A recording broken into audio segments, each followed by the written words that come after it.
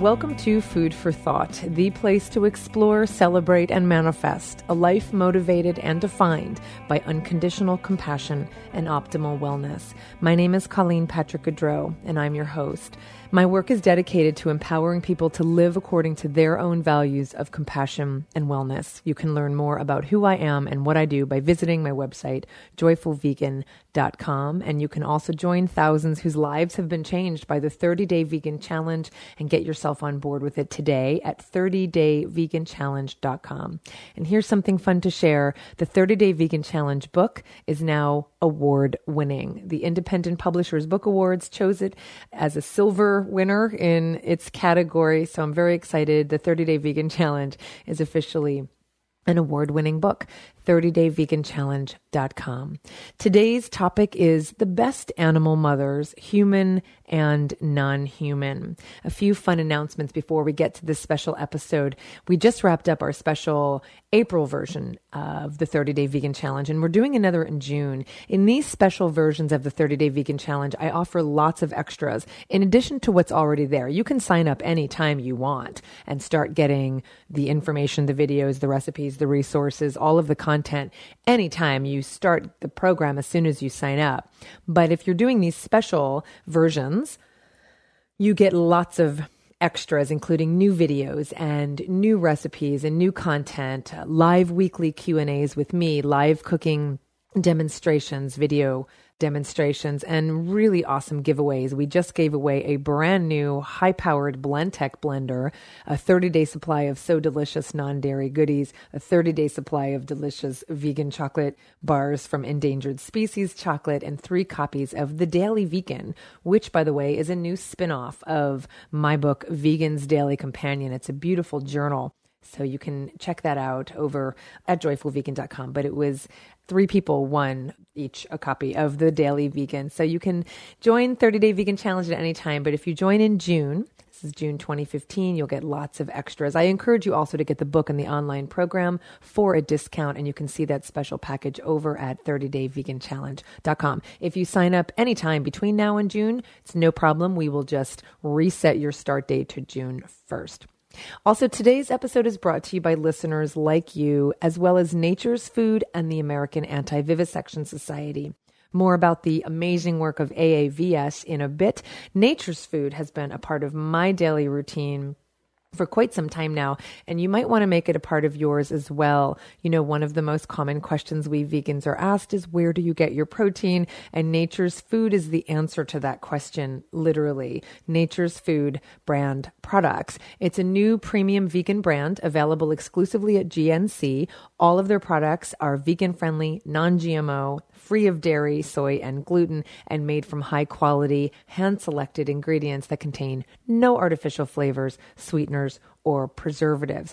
I've personally been enjoying the organic protein powder in my daily smoothies, which delivers 18 grams of 100% plant-based protein. Nature's Food, which is USDA organic protein, features a superior 100% brown rice protein, making it ideal for supporting lean muscle, strength, and recovery. And it's perfect for active lifestyles. Since I'm traveling as I produce this particular episode, I even packed it up with me. There's also a plant-based fit protein powder and even an all-in-one meal. Perfect boost choice whenever you are on the go, like I am right now. Just look for the green Nature's Food logo on the blue and white packaging at your local GNC. There's a photo of it, of course, on joyfulvegan.com, but you can also right now go to gnc.com. Use the promo code 26381 and you will save $5 off of any Nature's Food product. So go to gnc.com, search for the Nature's Food brand and get $5 off. It's what's inside that counts. So check out Nature's Food products for yourself and see why. Thank you to listeners who are supporting this podcast and other content I produce. If you're confident in the impact this work has in the world, then I urge you to support it. You can go to joyfulvegan.com, click on support in the menu under shop, and you can either join monthly and become a monthly supporter, or you can make a one-time donation. I thought this topic, the best animal mothers, both human and non-human, was Great. It's a great topic for the timing, considering that today, as you're listening to this, is Mother's Day in the US. And I'm in New Jersey right now, as you listen to this, celebrating this Mother's Day with my mother and my mother-in-law. And I also thought it was important to talk about this topic in terms of drawing connections between human animals and non-human animals to emphasize that we are more alike than we are different. And even those differences don't mean we have a right to exploit or hurt someone else, of course. We tend to be a pretty anthropocentric species, and so as such, we tend to want to protect those who are similar to us, and we tend to other those who are not like us. And of course, these are very tenuous and dubious lines that we draw, and the more we dissolve these boundaries, the better for everybody. So I thought it would be valuable to celebrate what we have in common when it comes to maternal instincts, maternal bonding, motherhood, and mothering in every aspect of that word. Now, I have talked about this in quite a few episodes when I talk about specifically the bond between female cows, bovines, and their babies, and how we completely exploit that bond, and we exploit that instinctive reproductive cycle when we impregnate cows just to keep them pregnant in order to stimulate lactation so we can take their milk. And it is, to me, one of the most offensive things we do in the animal farming industry that we do. So you can go back and listen to some of those episodes. You can also find all sorts of lists online when you search for best animal mothers.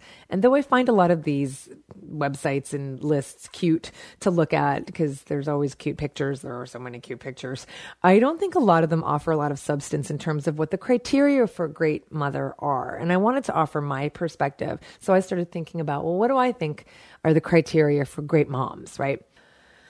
Now, we generalize about how non-human and even human animal mothers behave, what makes them great, what makes us admire them. And of course, we can make generalizations as long as we remember that we're talking about individuals as well. And of course, there are always exceptions to the rule, to the generalizations. So even though I'm singling out only a few species for their impressive mothering skills, that doesn't mean females from every species aren't also good moms. Of course they are.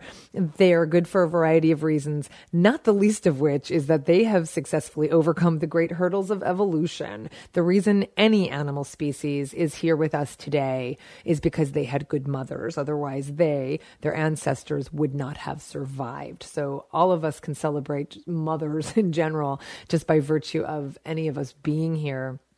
We also tend to measure others according to our own traits and use those traits as the barometers by which we value other species, and we measure them against those values that we hold dear. But just because they don't resemble us in every way doesn't mean they aren't good mothers. I think we're tempted to empathize with and appreciate mammals more than any other group of animals because they look like us and we can identify with them. That's pretty common. I understand why we do that.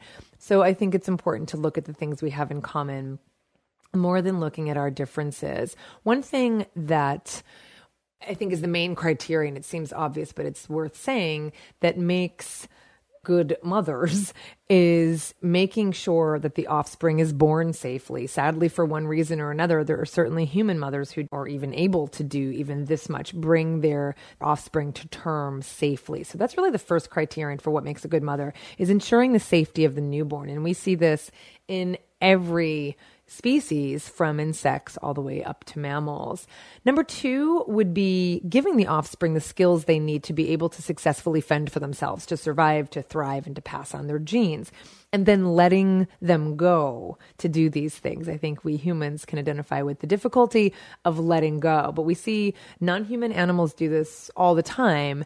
And, this in some animals, it happens within a few days. With some non-human animals, it happens in 8 years, 10 years. I mean, so it really depends on the animal we're talking about, but everybody does let go eventually, if we can, and let the offspring kind of survive on their own or within the new group they have created. Alligator and crocodile moms are pretty amazing. I am quite in awe of alligators and crocodiles. They remind me of sharks in the sense that they're just these remnants of prehistoric days. They're so just amazing. I'm in awe of them, and I really have a lot of respect for them. And considering how scary alligators and crocodiles can be to us humans, I'm just amazed in terms of their mothering skills. They pick up their little babies, these little tiny babies that have hatched, in these bone-crushing jaws, and they gently transport them from their nest, this incredible nest they create for them, and they transport them into the water. It's pretty phenomenal when you consider how easily they could hurt these tiny little creatures. And I'm just in awe. And then, of course, they stay with their young. They can stay with their young for up to a year. And sadly, alligators and crocodiles are terribly demonized, especially in the U.S. They're victims of great cruelty and exploitation. They have been bred and farmed to kill. They're killed for their skin. They've been hunted for sport, for their flesh and their skin. They're bought and sold as part of the exotic pet trade. They're kept in zoos, and they've been used for attractions like gator wrestling. And of course, as with so many species, the greatest threat is currently destruction of habitat. And this includes water management systems and increased levels of mercury and dioxins in the water. If we could appreciate these animals for the characteristics we say we value, perhaps we could change our perception of them and thus our exploitation of them. I wish that were the case. I do hold hope. We need to change our perceptions of non-human animals in order to see what we have in common so that we can respect that rather than exploit it. Unfortunately, like I said, we do tend to exploit the very thing we need. Obviously, that's what the exploitation is when it comes to cows, because we need to keep them pregnant in order to stimulate lactation to take their milk. And it's that very thing that is fundamental for mothering, is to have this offspring. And so we do exploit that. But I do feel like the more we see these relationships between non-human animal mothers and their young, I think it is very moving for people. I know I've heard from just thousands of people who have found my work specifically talking about taking the babies away from dairy cows and how traumatized the cows are from this experience and how much they relate to, what it would feel like if their young were taken away. So I do think that talking about mothers just in general, when it comes to non-human animal mothering, is really powerful. And I think we need to pass these stories on. And we can do that when it comes to alligators as well. They fiercely defend their young from predators, fiercely defend their young. They build these protected nests for their young, as I said, and then they care for them with great tenderness once they're transporting them from their nest to the safety in the water, and they remain with their young for up to a year. They sound like pretty awesome moms to me. So they get to be on my list, my personal list. We can all create our own list. So that's number 2, is the skill to bring our children to safety, to be able to fend for themselves until we let go and leave them to fend for themselves. Number 3 is allo mothering. This is my third criterion in terms of what makes great mothers. This is my personal favorite. Allo mothering refers to parenting that's performed by non-related members of a social group other than the genetic parents to help raise the young. Now, many birds and mammals do this as well. There are vervets and cebus monkeys, squirrel monkeys, and macaques. They're all known for allo mothering. And of course, in the human species, there are instances of allo mothering among such groups as the Efi, if I'm pronouncing that correct, EFE, and the Aka pygmies of Central Africa. Now, many of us are familiar with allo mothering among elephants, and I think it's one of the things that I appreciate so much about elephants. It's one of the things I love so much about them, that the females in each herd, now each herd is made up of about 10 individuals and led by the most experienced matriarch in that group. So there are groups, there are herds of about 10 individuals. And each of these individuals help each other find food and care for the calves. And I love that communal mothering that takes place in which sisters and aunts and other females help care for the baby. This is part of the social order. Now, it's a little different than what we see in our society today, where people outside of our genetic families are hired to care for our young, either in nanny situations or daycare facilities. But many people do raise their children in communal situations.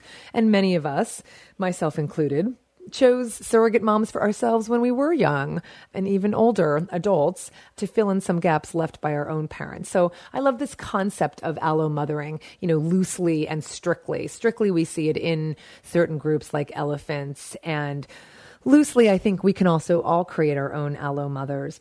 Definitely something we can take from non-human animals and implement in our own lives. I've had many older women act as surrogate moms for me, which is incredibly special. I have so many memories of women who in different parts of my life, different times of my life, acted as surrogate moms for me and allo-mothered me, which is really special. But it's a little different than these non-human animal aunts and non-related females carrying the young, grooming the young, nursing the young, providing food, protecting infants from predators. But I still think we perform loose allo parenting for one another. And I think it's one of the qualities that makes great mothers. Whether you're raising your own children or not, we can all be allo mothers to others in our lives.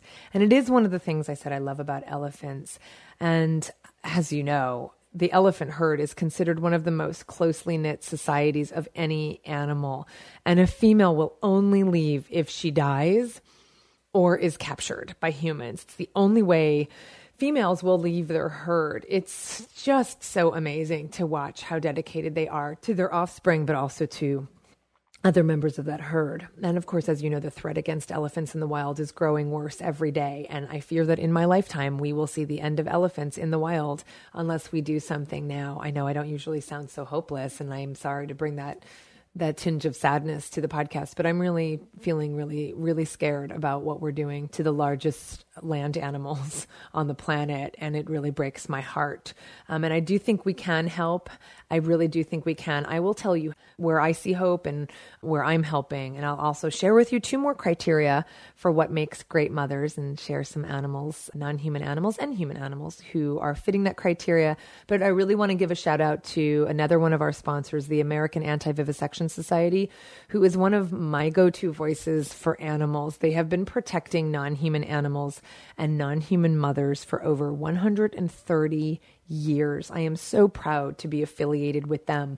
The American Anti-Vivisection Society at aavs.org is dedicated to ending the use of animals in science. Talk about animals who are exploited for their mothering capabilities. There's so many stories of animals who are used for breeding and they just take their babies away. Non-human primates and other mammals where they're just used as breeders and they lose their offspring. And AAVS is seeking to stop this, ending the use of animals in science through education, advocacy, and the development of alternative methods. They are instrumental behind making sure that tax dollars do not contribute to research that benefits the meat industry, because right now they do via the U.S. Meat Animal Research Center. Its sole aim is to minimize costs and maximize profits for the meat industry. And a New York Times investigation revealed shocking animal cruelty and neglect. You can read it at aavs.org/meat. This takes place because there is no federal law protecting animals used in agriculture research. The Animal Welfare Act specifically excludes cows, pigs, and sheep from coverage when used in agriculture research, and only Congress can stop this horrific animal suffering. In response to this cruelty, a bipartisan bill was introduced into Congress, the Animal Welfare in Agricultural Research Endeavors. It's called the Animal Welfare in Agricultural Research Endeavors, the AWARE Act. And this will amend the Animal Welfare Act to include protection for animals used in agricultural research at federal labs. Please contact your legislators today and ask them to support the AWARE Act. Tag AAVS. Let them know that you're speaking on their behalf. Let them know that you're speaking on behalf of the animals. Please go to Twitter, go to Facebook, go to Instagram, wherever you can, where people are following you. If a few people see your post after you go and contact your legislators by going to aavs.org, then you post this and let other people be inspired to do the same. I really encourage you to do that. The bill is steadily gaining support in both the House and the Senate, and it's important to contact your legislators today. Let's get this one taken care of. We have so much we need to do for animals. Let's just check this one off, get it done, and we can get it done with you and your help. Go to aavs.org, contact your legislators, and urge them to support the AWARE Act. So my 4th criterion is related to what we can do for elephants. And the criterion is adoptions, adopting animals within or outside of your own species. Now, of course, humans adopting humans is something we've seen a lot in our own lives. We know plenty of people who adopt non-human and human animals. So we do adopt within and outside of our own species. And speaking of adopting, I am a foster mom of an orphaned elephant named Zogolini. And her mother was shot by poachers, and Zogolini was found by the rescuers at David Sheldrick Wildlife Trust. This organization, they're in Kenya. I am just in awe of what they are doing. They are rescuing orphans, and they are trying to stop poaching, and they're rescuing orphans and healing them and giving them everything they need to then be reintroduced back into the wild. I'm so impressed with what they're doing, and reading the stories of these individual orphans absolutely breaks my heart. It breaks the heart of the people who are doing this work, but they're doing it. They're on the ground doing this work. And the rescuers found Zongolini fiercely protecting her mother, who lay dying from gunshot wounds. And this little elephant, this little calf, was so desperate she was drinking her mother's urine to survive. And there are photos on their website where they're, the rescuers, these grown men, are in tears witnessing this because she was so desperate to stay close to her mother. She did not want to leave her mother. And she was there, and she was going to die herself if they didn't rescue her and take her from her mother. But they had to make first the very difficult decision to euthanize her mother and rescue her. She was 18 months young when she was rescued and brought to Sheldrick Sanctuary in March of 2012. And as with all of the elephant and rhino orphans they rescue, the intention is to release them back into the wild. And you can also see the stories of Zongolini and every single orphan they have rescued. It's amazing. And you can also support their anti-poaching programs where they basically go out and they remove snares, and they do so much. So if you'd like to become a foster parent like me, I really urge you to go to sheldrickwildlifetrust.org. You can find their website off of joyfulvegan.com, especially on the show notes for today's episode. You can read the story of these amazing rescues, and you can choose an orphan who you would like to foster. To date, David Sheldrick Wildlife Trust has successfully hand-raised over 150 infant elephants. So I'm very proud and very happy to be a foster mom. I'm really grateful for the work they're doing. Though I would love to provide hands-on foster care and adoption if I could. I don't know. Someday I might just take off and just go to Africa and just work hands-on with these people who are doing, to me, just the most amazing work in the world. But as it's not possible to do that right now, I'm at least grateful that I can adopt in this way and foster Zongolini and the work that they're doing. It's really the next best thing. Now, of course, I have participated in direct cross-species adoption in the sense that I am very much a human mother to two kitties who are my babies. And I am a damn good mom. It's, of course, not unusual for humans to adopt other animals, both in their own species and outside of it. As I said, we adopt dogs and cats and rabbits and many, many, many animals.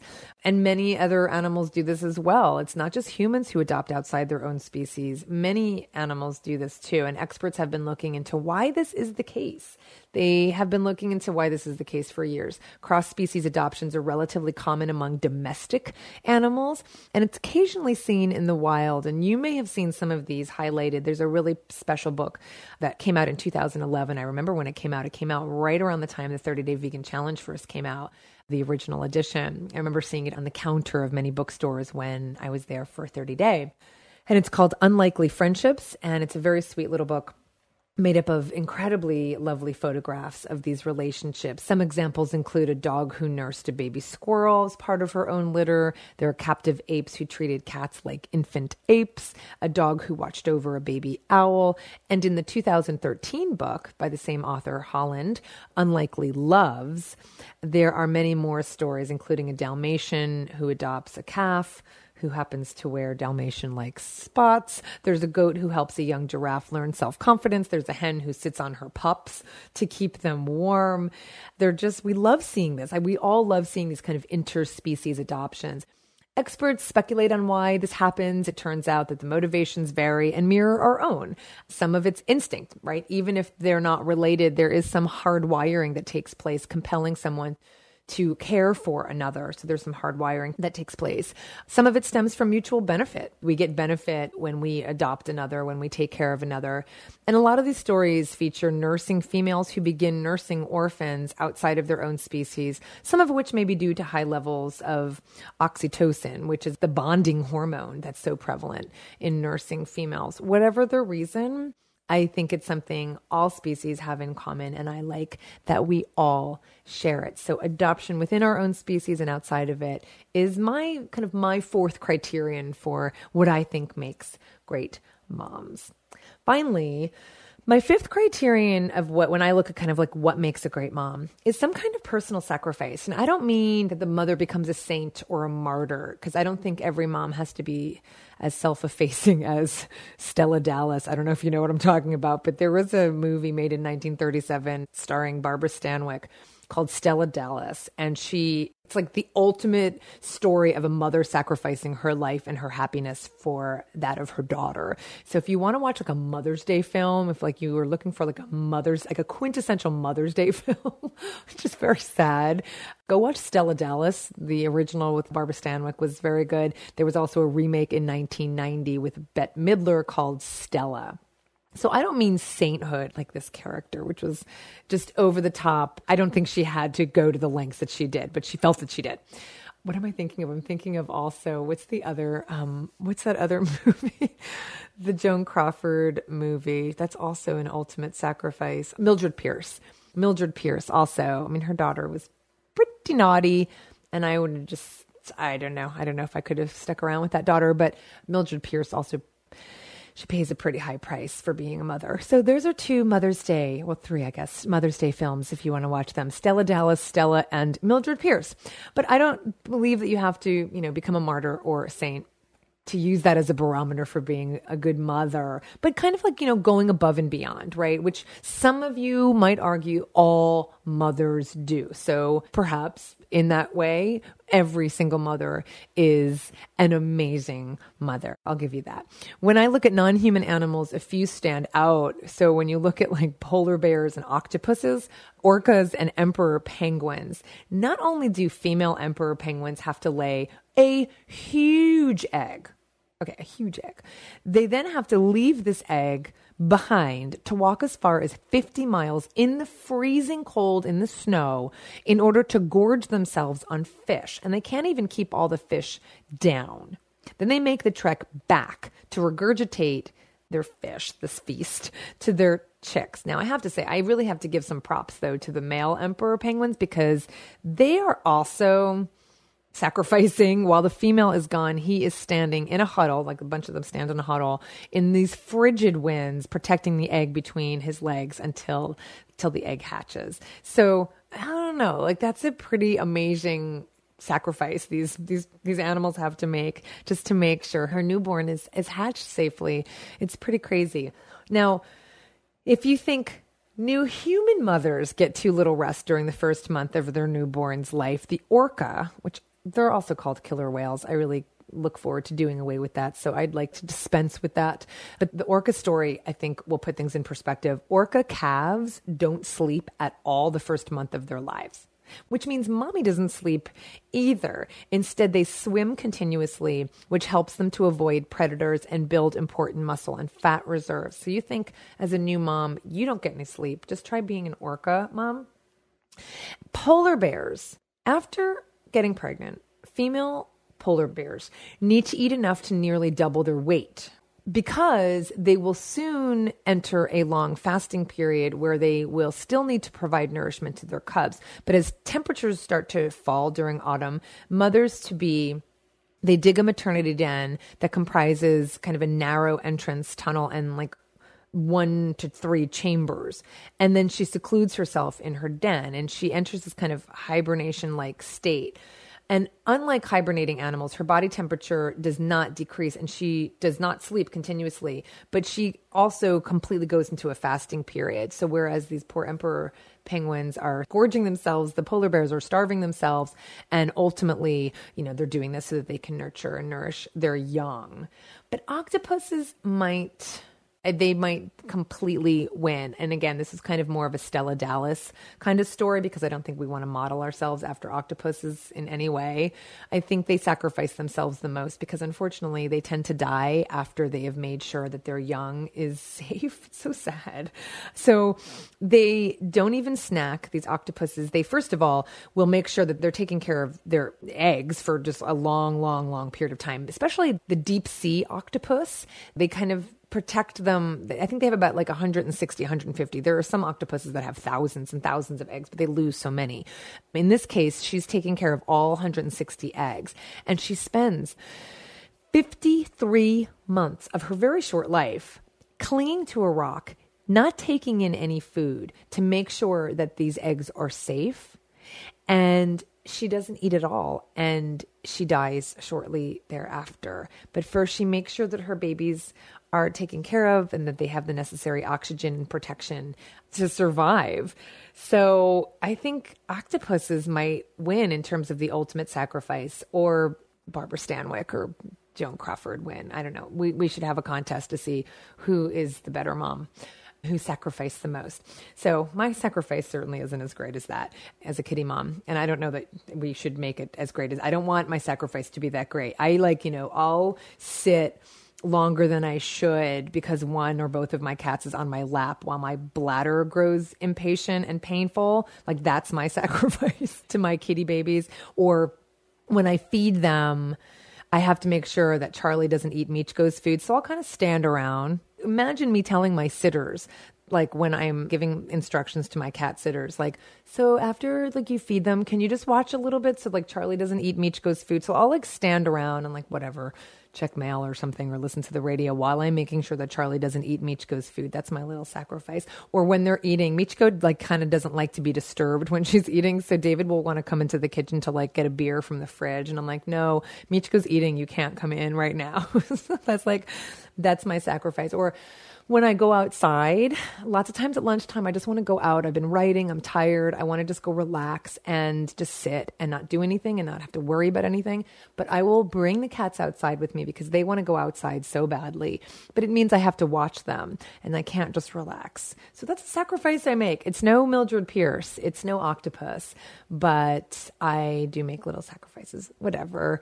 I do. We all do. And that's really, frankly, in my opinion, called motherhood. One of the things that I feel pretty strongly about is that the sacrifices we do make as mothers or allo mothers or adopted mothers, foster mothers, whatever we consider ourselves as mothers, that we don't expect repayment for these sacrifices. In my opinion, that is what motherhood is, that we make these sacrifices. That's part of motherhood, and we don't expect repayment in return. That's my opinion. So those are my criteria. So just ensuring the safety of the newborn, giving offspring the skills they need to survive, then letting them go. Allo mothering, adopting and sacrificing, going above and beyond, and not expecting repayment in return. And we might even use some of these criteria for ourselves to determine what kind of mothers we are, or for assessing what kind of mothering we've experienced, or just appreciating our mothers, all mothers, some mothers, non-human animal mothers. But no matter what we conclude, I'm really glad there's a special day we can stop and honor motherhood. I did a little preparation. Obviously, I always do preparation for the episodes, but I did a little poking around about the history of Mother's Day. And I found out that a woman named Anna Jarvis from West Virginia, that's in the East Coast of the United States, for those who don't know. And she started Mother's Day in 1905. Her own mother died. She began campaigning when her mother died to make Mother's Day a recognized holiday in the United States. And Anna's mission was to honor her own mother by continuing the work she started and to set aside a day to honor mothers. I want to say this because you've probably heard me talk about how Thanksgiving was, the reason there's a national holiday called Thanksgiving is because of one woman who lobbied to make this happen. We can do this for the kinds of things we care about. You see it happening all the time. And we do have World Farm Animals Day. We do have World Vegetarian Day, that kind of thing. But I don't know, maybe there's something we need to consider about a day, in terms of really honoring non-human animals, or a day of compassion or something like that. But anyway, the point is that, it just takes some tenacity on the part of some really strong, in this case, woman, again, who made this happen. And I'll talk about that more. But I read on Wikipedia that Jarvis soon became resentful of the commercialization of this holiday, and she was angry that companies would profit from the holiday. It said by the early 1920s, Hallmark and other companies started selling Mother's Day cards, and Jarvis became so embittered by what she saw as a misinterpretation and exploitation that she protested and even tried to rescind Mother's Day. So this just goes to show that, once you put something out in the world, you have to let go because you don't have any control of what happens from there. And that includes children, that includes ideas, and no one knows that better than mothers. That's why letting go is one of the criterion for being a good animal mom, human or non-human, that I look up to, when you can really let go. There's an amazing story. I just remembered this. There's an amazing story. Actually, it might even be called Sacrifices or Mothers or Mother Sacrifice. I don't know if you listen to This American Life on NPR, but there was a story of a woman who adopted a young boy from Russia.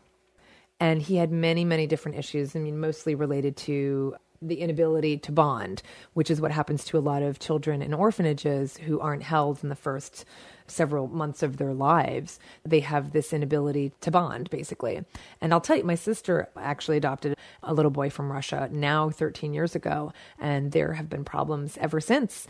They have been working with him since he was a toddler. He was 9 months old, and he was not held in the first few months of his life in these orphanages. And it's just awful. And so it really affects you chemically. The wiring in your brain it's just different. And so there was a story of this woman who had adopted this boy. And as he was getting older, he was becoming more difficult. And he eventually was becoming violent, specifically toward her. And I was just so in awe of this woman, because what she kept emphasizing was that it wasn't about he didn't love her, that even if he never did, that wasn't his job. Like that she didn't expect him to love her in return for what she was doing. She was just doing it because she was his mother. And I remember she was saying that friends and family who were concerned, people were, it's difficult. It's a really difficult situation to be in, who would say to her, why are you doing this? Almost kind of saying, why don't you give him back? Right? Because he had been adopted. And she said, he's my son. What do you mean, why am I doing this? He's my son. I'm his mother. Like, that was just it. Like, that was the line. Like, this is what I do. And I was just so moved and so touched by the fact that being loved back was never what she wanted in return. And I remember one of the things she said that really struck me and stuck with me when I was listening was, at the end, this story had turned out well. They did some therapy that's considered controversial, and he completely recovered, and he was able to really kind of change this wiring. And the interviewer said, do you feel like he loves you now? And she said, I don't feel that he wants to hurt me anymore. And that's all that was her bar, right? Which might seem really low to some people, but I just love so much that she didn't expect the love in return. She was just doing what she was doing because she was a mother. And I just think that's incredible. So I really encourage you to go listen to that story. I was really moved by it. I heard that, I don't even know, 10 years ago. Maybe it wasn't 10 years ago, 7 years ago. And it's stuck with me ever since. But regardless of the commercialization of this holiday, I don't know any holiday that's not commercialized, but I'm just really glad that this holiday exists. We're tempted to say that we should honor mothers every day. And of course we should. And of course we can. We shouldn't honor them just one day of the year. Well, you don't have to honor them one day of the year. Honor them every day of the year. Honor your mother every day of the year. That's great. But commemorations such as these help us to remember, helps us to be more mindful, to practice on one day what we want to do every day. We can kind of exercise some new muscles and create some new habits on that day that we can then take with us moving forward, right? They can be triggers for us to do more of what we want to do. And that's a good thing. One of the things David and I have been doing, we've been going back to New Jersey for Mother's Day to see our mothers. We could pick any time of the year, but it's a special time. It's special for our moms to see us on this day. And so we do it because it means something to them, and that's worth it. I also want to share with you, because this will be playing a much more central role in my life moving forward, but I'm also going back at this time because my mother has officially been diagnosed with early stage dementia, which, as you probably know, is a progressive disease that's incredibly difficult to experience and witness. I mentioned a couple episodes ago that my mother has aphasia, which means that she's having difficulty articulating herself. She's having difficulty finding words and articulating words, and it appears that it's part of the dementia. So I'm going back to spend really all my time with her and taking her to various doctor appointments and determining what systems we have to put in place to make sure she's taken care of now and in the near and long-term future. So she's no longer able to drive. That's something we know is best. And we have to start looking at options for transportation as well as assisted living. So depending on what things look like, I may be spending more time back east with my mother, which isn't a bad thing. I want to be there to do everything I can to make sure she's okay and to make sure she's safe. And I'm prepared to do that. So here I am in New Jersey, and I'll admit I'm going through a lot of sadness right now, a lot of grief, a lot of fear, but there's nothing to do but go through it. And so here I am. My latest NPR piece, my latest KQED opinion piece, is about my mother. And though I'm not sure she's going to listen to it, it really is my gift to her for Mother's Day, or really the revelation that I had several years ago was really my everyday gift to her and to me. If you'd like to listen to it, it's at joyfulvegan.com under podcast and radio. It was a tough one to write and record, so it's pretty emotional for me, but I'm really proud of it. I'm really proud that it is the KQED Mother's Day perspective. It's the opinion piece for KQED on Mother's Day. It aired just a couple days before Mother's Day, and it aired. I guess now I can say that it officially aired on Mother's Day. So I guess Jarvis would be proud of me for creating something special for my mother on Mother's Day that isn't commercial. It's a nonprofit radio commentary. So I think that was what she had in mind.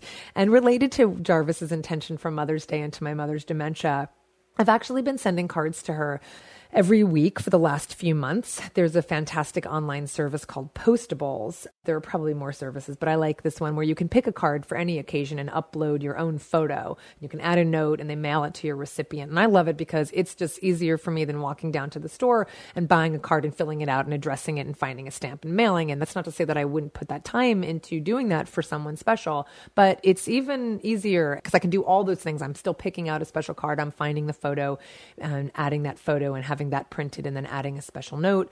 And it's even less expensive. And so I've been using it as an opportunity to trigger her memory about a particular event. I upload a photo, usually of me and her, about a particular event, and I write about what that event was about to help her remember it. It might be the surprise party I threw for her a few years ago, or a trip we took together, or one of her visits here to California. So it's been enabling me to let her know that she's thought of and appreciated, while also using it as a memory exercise for her, for my mother. On Mother's Day, it is a day to celebrate and to honor mothers.